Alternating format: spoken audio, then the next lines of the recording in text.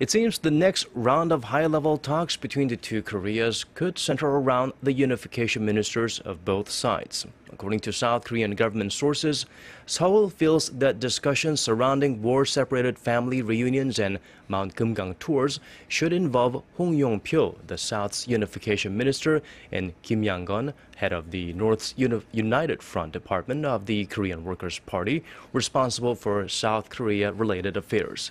It added that high-level meetings like the recent 2+2 talks involving South Korean Presidential Security Advisor Kim Kwan and North Korean Army Politburo Chief Hwang Pyong are only necessary when inter-Korean tensions reach dangerous levels.